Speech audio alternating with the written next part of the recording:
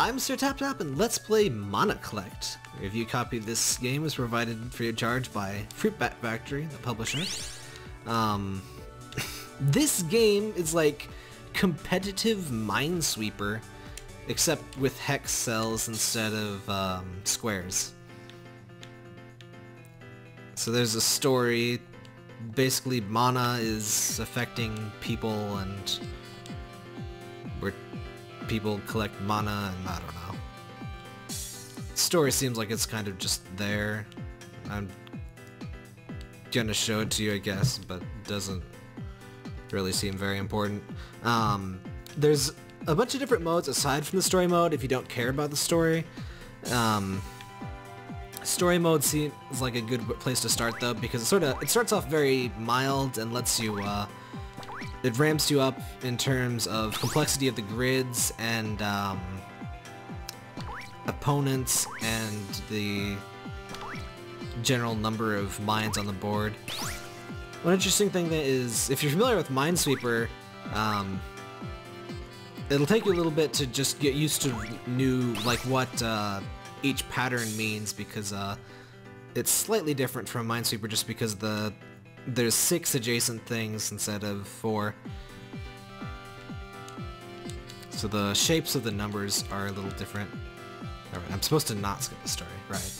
So my impression of the difficulty is I'm one of those people that, like, I know the rules of Minesweeper and I know kind of what I'm doing, but I can't really do the hard mode stuff, like the harder difficulties, or like the super large grids. And I find normal is just about right. I've actually, actually have some degree of trouble in the later normal fights. Hopefully not too much trouble in what I show off here. But, so the difficulty modes seem about right. Dang it. And since it's competitive, there's stuff you can do to screw with your opponents. Like, I just delayed her now. So she's gonna be really slow for a second. Everyone has a different skill. There's like, I forget how many opponents there are. I want to say 9? In the story, you're forced into whatever, you know, it changes per chapter, but you're forced into which person you're playing as. You can pick whoever you want to be in any of the other modes. Like, there's, for other modes, dang it, stop that. There is this one mode where you're just, it's not competitive, but you just clear increasingly complex layers of mines, and you gotta go, you know, as fast as you can. So it's single player. There are some single player modes. And then there's a tournament mode where you just play against every single opponent in succession. And then there's free battle where you just, you know, pick your difficulty, pick your opponent, do what you want. There's, of course, story mode, which we're playing here. I would recommend starting with story mode, just because, you know, it seems pretty well paced to start you off, and nothing else. There's also a tutorial, but it's not too complicated. Oh, right, I completely forgot. Yes, I kind of forget that often. So, in competitive battles, what you're doing is trying to fill up that meter at the top there. I'll have to show it to you next battle. You're collecting mana so you can damage your opponent, and that's, you're not just, you know, pointlessly doing stuff. There's also a score. I don't really pay attention to the score.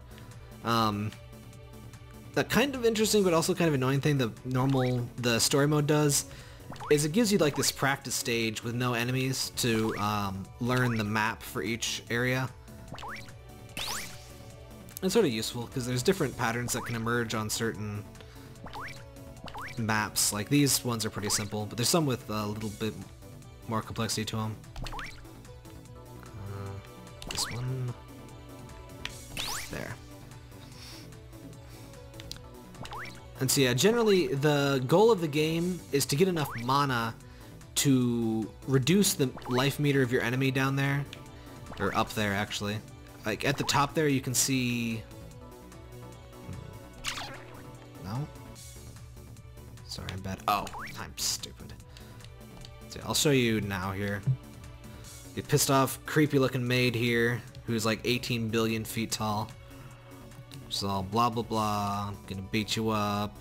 Fancy garden here for some reason.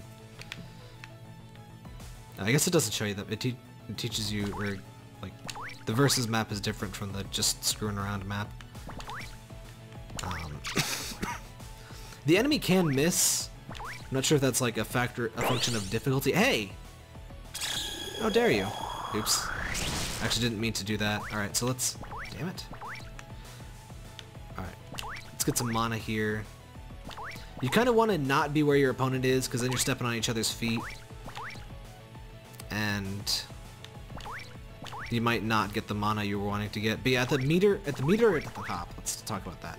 So as you can see now, whenever I place a mine, or mark a mine, it'll, damn it. More of their bar turns transparent. Once all of their bar is transparent, I can do a fatal attack, and then I win.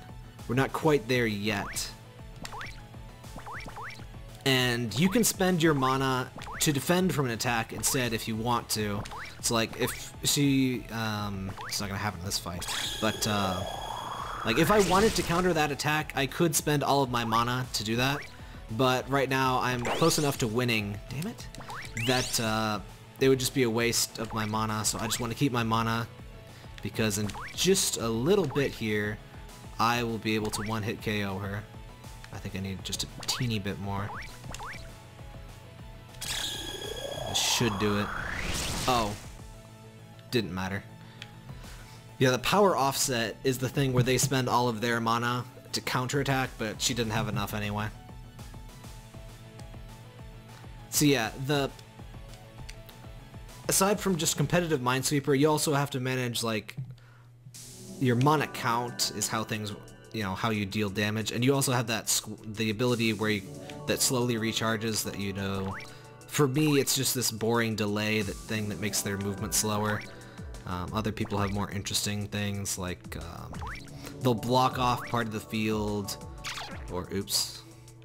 And if you mess up, it detonates the mines that are properly placed.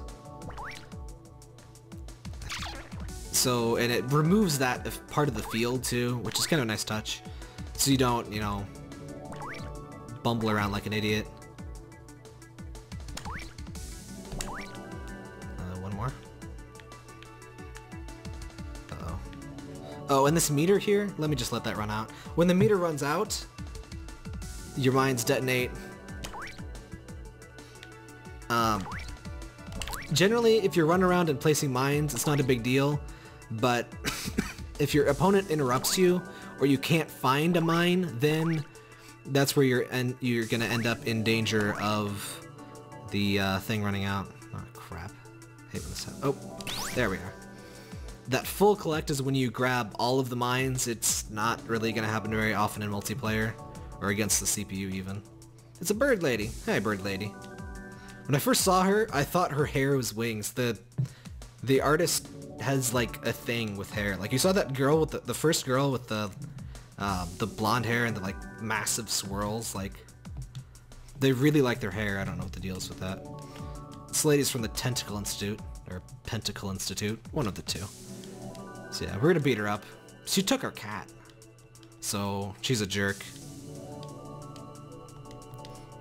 So yeah, we're gonna beat her up because she took our cat. That's the entire story of the game. Okay, maybe it's not the entire story of the game. It's the important part of the story. Also, that sound effect is in a lot of Platinate dispositive games, and it drives me mad.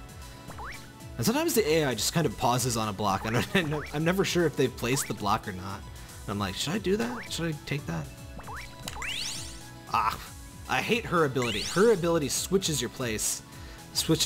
Like she switches place with you, and that just drives me nuts. Like you just gotta know that it's gonna happen. Like you can watch her mana gauge fill up, or not mana, but like her special ability gauge, and know that it's coming. I'm not entirely sure how the game picks which blocks disappear, because some of them do have numbers on them still, some of the disappeared blocks, so I don't quite get that. Damn it. There we go. Oh! I keep forgetting to attack. Oh, yeah, see, she barely saved herself there. Also, if they have enough mana, they will actually completely prevent your attack. Or, I mean, you can completely prevent their attack if you have enough mana, too. So let's just get this finished. Bye-bye. So the game gets fairly significantly harder. I guess I'll show you chaos mode. Like, I can't even play hard mode. I have a little bit of trouble later on in normal. But, yeah,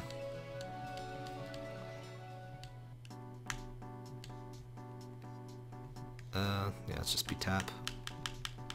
There's scores. I don't tend to care about scores. Like, I love shoot 'em ups and I still don't even care about scores in those. Let's see, let's show off a free battle.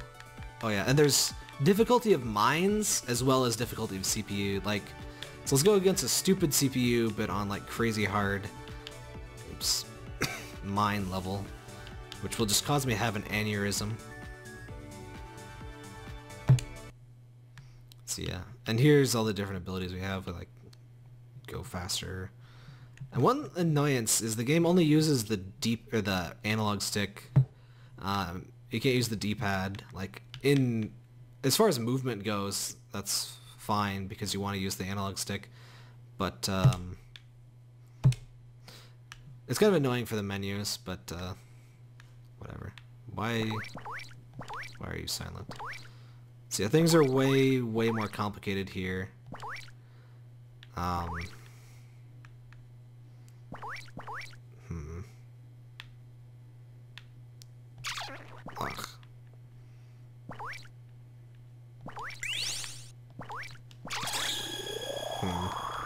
Yeah, like, I'm not going to get any mines because I'm not good enough for, like, super hard mode. Oh, instant KO. Okay, good. But I'm terrible at the super hard mode, so if you need the game to be harder, the game can get pretty damn hard puzzle-wise. Oh, you can also play it, you can play versus, like, local co-op, or not local co-op, local versus if you want. I think that's in... Yeah, it's the free battle. See, I thought this was pretty cool. Oops, no, I don't want to... No, I want to get out. Okay, there we go. Yeah, and you can play with controller, that's what I'm doing. Yeah, this is Monocollect, and I thought it was a pretty cool take on Minesweeper. I'm not sure I've seen any other takes on Minesweeper other than Minesweeper itself, but I thought it was pretty cool to make it like a versus game.